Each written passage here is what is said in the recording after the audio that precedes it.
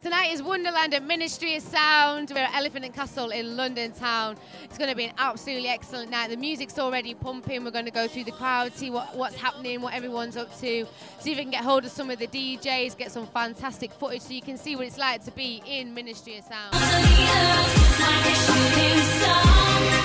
Make it happen with Manchester Music Base.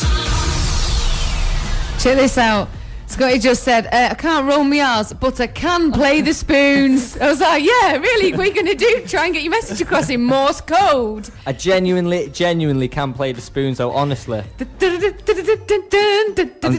me playing, that's my imaginary playing the spoons. That's like, sounds like a banjo or something. A banjo. I'll play the banjo if you play the spoons, and let's see if we can get Stella somewhere. Spoon step. What's Barefoot Skank Wednesdays? Barefoot Skank Wednesdays every Wednesday on magnificent mornings, magnificent afternoons. We don't do hump day.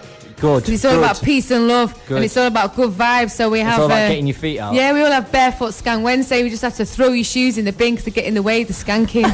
Yeah. So we just all go in, throw our shoes in the bin, and we just go off wherever we are. Me and the magnificent morning crew. Even if you're in the office. Dudes in full suits with the shoes off. I've seen it. They sent me pictures. Big. Dancing in the office.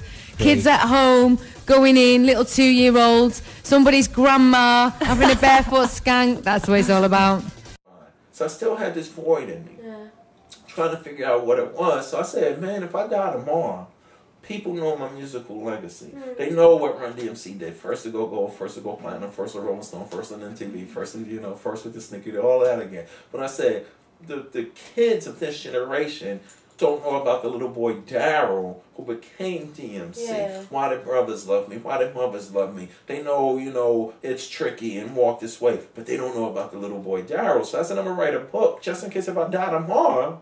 If I really OD, like I was drinking heavily, and if I do commit suicide, nobody knows about Daryl. Let me let Daryl in. So I just basically called my mother up and said, I just need to know 3 things. How much did I weigh, what hospital I was born in, and what time I was born. And she told me those 3 things. Thank you, love you, love you. Hung up the phone. Hour later, she called back with my father on the phone. Daryl, we have something else to tell you. Oh okay, my shoot, God. on the phone, yeah. Blasey, blah this, blasey, blah that. You was a month old when we brought you home, and you're adopted. So right then and there, I knew the void was filled. That was a missing piece. So I was already depressed, alcoholic, and suicidal. So that was really a wake-up call. Wow. But right then and there, I realized something. Oh, that was the void in me. But that's why I was given a foundation of hip-hop. The next track up, we've got... Oh, no, first of all, I need to tell you, I can't stop playing with my balls. Yeah, why have you been messing with your balls in front of me? All I can hear is you messing with your balls, Jay. You need to stop... Because they're Christmas jingly balls. Giving them a good jangle in front of me. It's so Can't stop jangling my balls. These balls are going to go with me now until Christmas Day. Well, even through to New Year's Eve. I'm going to have my balls everywhere. Well, yeah, you keep on dangling your balls for everyone. Well, it's jingle balls or Christmas salty balls. Chocolate salty balls. Here comes Jay with the balls dangling around, messing about. I feel like a good pair of dangly balls. Anyway, what we're playing next? Ghetto Romance. Do you know what? We had like a random picture of Egyptian, because Egyptian came in the studio, we had it knocking around, and it was like, I think that might have been a signed picture. We're like, what are we going to do with this? It's quite nice.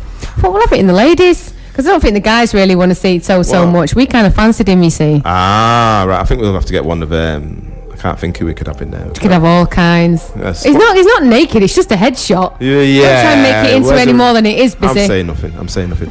Okay, if you do want to shout a dedication, it is 80818. Start your message with you there. Sharp.